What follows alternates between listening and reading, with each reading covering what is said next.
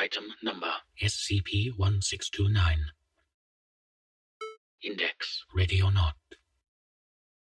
Object class safe. Special containment procedures.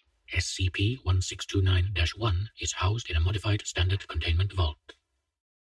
The vault is equipped with video surveillance, and SCP-1629-1 must be monitored at all times. A steel shaft 30 centimeters in diameter connects this vault to the exterior of the site. SCP-1629-1 shall be left open at all times. Should it autonomously close, the shaft connected to the vault must be opened to facilitate SCP-1629-2's entry. Personnel are not to interfere with SCP-1629-2. Description: SCP-1629-1 is a one-door cabinet constructed of oak with dimensions of 41 cm by 38 cm by 38 cm. Testing has revealed no anomalous properties in the artifact's composition or structure, with the exception of oxidation irregularities which have prevented research teams from determining the artifact's age. When opened, SCP-1629-1 is consistently empty. The cabinet has no identifying marks of any kind, and the nature of its creation is indeterminate. SCP-1629-1 was recovered from an abandoned diesel station located in West Virginia, USA. Once every 8 through 17 weeks, SCP-1629-1 will forcibly eject any objects inside it. How this occurs is unknown.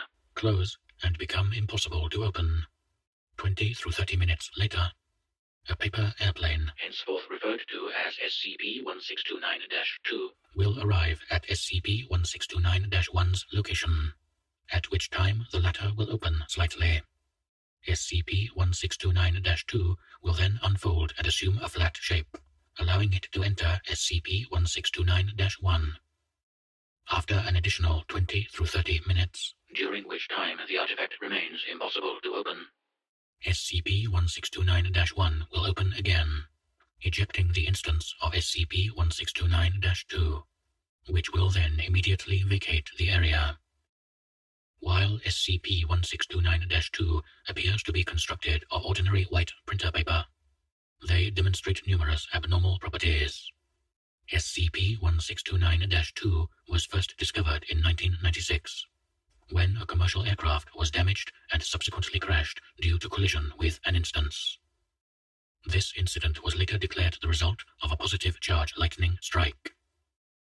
SCP-1629-2 instances are first detectable entering Earth's atmosphere.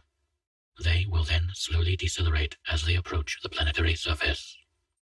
If the path to SCP-1629-1 is obstructed in some way, SCP-1629-2 may retain some of its re-entry velocity to punch through said obstruction.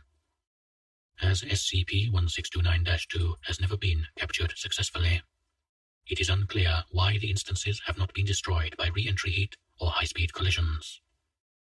Upon leaving SCP-1629-1, SCP-1629-2 will quickly accelerate away from Earth's surface, achieving escape velocity and eventually reaching an estimated speed of 0.01 c before observation of the instance becomes impossible. SCP-1629-2's entry and exit trajectory varies greatly, and no consistent interstellar source has been determined.